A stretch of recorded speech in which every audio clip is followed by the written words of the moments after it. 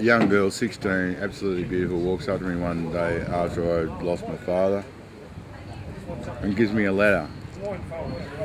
A letter, it's not even 2 pages, it's a 1-page letter that brought me from the pits of freaking hell and depression, pulled me out of there just by the power of the fucking pen. She's a complete stranger, handed me a letter and brought me back from such a terrible, gloomy, hell fucking ridden place that I was in, just with the fucking letter.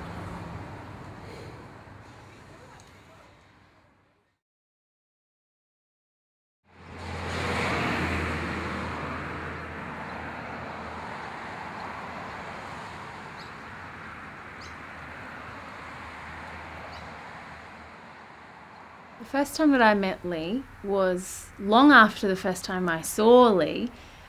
He living across the road from Mum and Dad's house in Eltham, was such an icon and would always have his artworks out. And Mum and I, sometimes when we'd go for our morning walks at 6 in the morning before I'd go to school, we'd sort of creep past Leigh's place and have a bit of a pause and sort of look at his stuff. And if we'd ever see him out doing any work, we'd usually like maybe call each other and say, and we used to always say Conkie, we used to just call him Conkie, and he'd say Conkie's out. And I liked his house and just the way it all seemed very free, and like I just liked the energy of the place and the way that Leigh came across, even though I'd never met him. He just seemed like a very interesting sort of character. And for a long time I admired him. And then something happened with the council. He had started to put his artwork on the land next to his house, and it was it was really nice to see it, that dead space buzzing with activity.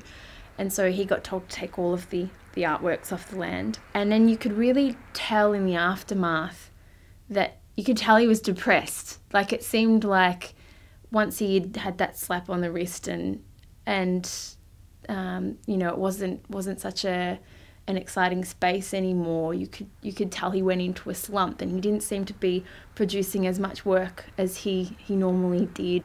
And so I decided to write him a letter, and I was really shy and nervous, but I thought it was really important. So I wrote him a letter. I remember writing it on the computer and getting Mum to have a look at it and edit it, and it was basically along the lines of encouragement. And so I rolled it up and I put it in an envelope, and then I decided that I would go over there. I'd been past his house earlier that day and it didn't look like anyone was home, so I thought it was a good time to go over there and just pop it in the letterbox and run. And so I walked across the road, walked down there, and I was feeling nervous, but when I got there, he was actually in the garden and there was another guy there as well. And I just went to water and I was like, oh no, like I nearly just went back home and didn't give it. It was so beautiful. She was just like, she had her head down. And she was beautiful. It's like, I always notice beautiful women. And I just sort of abruptly went up to him and said, excuse me, you're Leigh Conkie, aren't you? And he was like, yes. Yeah, it's me. She goes, oh, I've got something for you. And she handed me this letter. I said, this is for you. And I just gave him the letter, and he looked a bit sort of like bewildered, but he was like, oh, okay. And then he said something like, oh, can I read it now? I said, no. Oh, I'll read it now. She goes, no, not now. Anyway, she walks off and I just start reading and I've looked up and then she's disappeared. And then I pretty much ran, and I didn't go back the way I came. I like went around BPing around a back way because I was so embarrassed. And I'm like, what the? I've got evidence that she actually was here. It's a beautiful fucking letter giving me life. She actually gave me life with a freaking pen. That's when I truly understood the power of the fucking pen to the sword. And I fucking love her.